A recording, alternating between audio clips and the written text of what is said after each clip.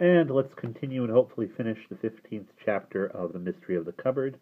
In the cash box, Omri finally got his cupboard and key and has opened the cash box to find three little people inside from the early 20th and mid 20th century. Remember that this book takes place probably in the 80s, the 1980s. So we have Bert the thief, Ted the cop, and Elsie the pawn shop owner. And there was also a soldier named Charlie who probably died in the Battle of Trafalgar. So he was actually from the early 19th century. And we'll pick up from where we left off last time. "But he didn't come to no bad end," said Ted. "He died for his country. Better love hath no man than this." He took a large handkerchief out of his pocket and blew his nose loudly. Omri said cautiously, "Could you tell me anything about Mrs. Driscoll?" "Miss Jessie, she was ever so kind," said Elsie. "A real lady. We was that upset when she told us how ill she was. I think even Bert piped and I, when we said goodbye for the last time. Jenny was inconsolable." "Do you know how she found out about the magic?" "Oh, yes, she told us that," said the policeman. "You see, her son gave her a few little toy figures made of—" He stopped. "What was that stuff she told us else?" "Plastic," said Omri. "That's it, new stuff," she said, and this son of hers hated it because it ruined his toy business and he lost all his money. He brought some plastic toys to show her how inferior they was to the good old tin soldiers he used to make, and she put these little toys away in the cupboard that we come in.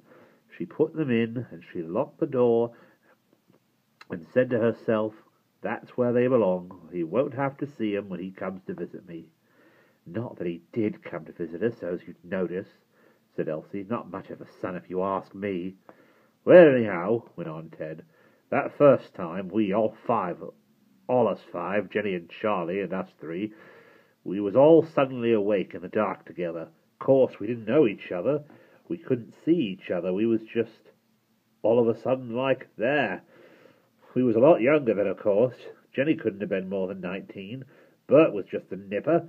Charlie'd just taken the King's shilling. I'd been 8 years on the force, else it was— "Never you mind how old I was."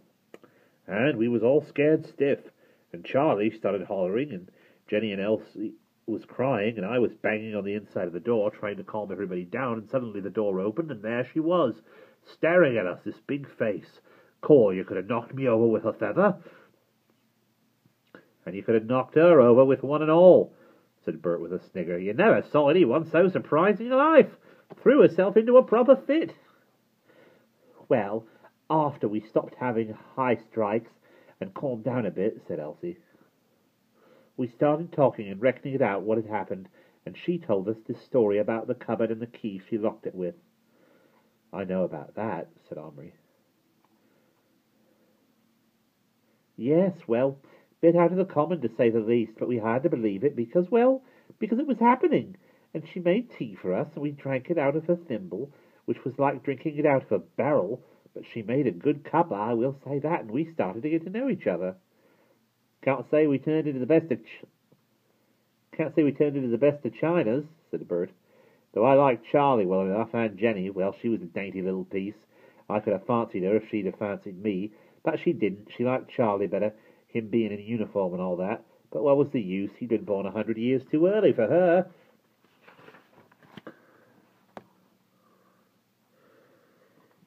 "Yeah, we all had our own lives back there to worry about," said Elsie.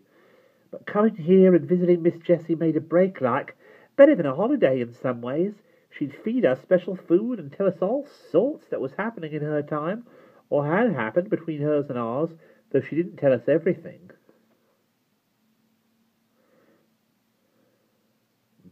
"No, she kept the bad bits to herself. She never said a dicky bird about the Great War, for instance. When that came along, I thought Miss Jessie must have known what we was in for, too kind to tell us, there being nothing we could do to avoid it. She was wise in her way." Omri thought he could stay here listening to his new lot of little people telling their stories forever, but soon enough Dion and Tony would be back, and it would be tea time. Do you mind if I send you back now? He said. They exchanged relieved glances. That's all right, Duck, said Elsie. Can we go back through the cupboard, though, and not the little box thing? I don't like the idea of squashing into that, all of us together, said Elsie. Indecent. Okay, said Omri. He lifted them carefully one by one onto the shelf of the cupboard. Bert was the heaviest because of his sack of stolen goods. They waved to him, and Elsie blew him a kiss. Omri turned away to extract the key from the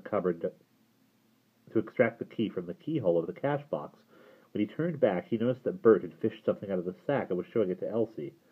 Before we part, my old Else, just give this a quick butcher's, he was saying.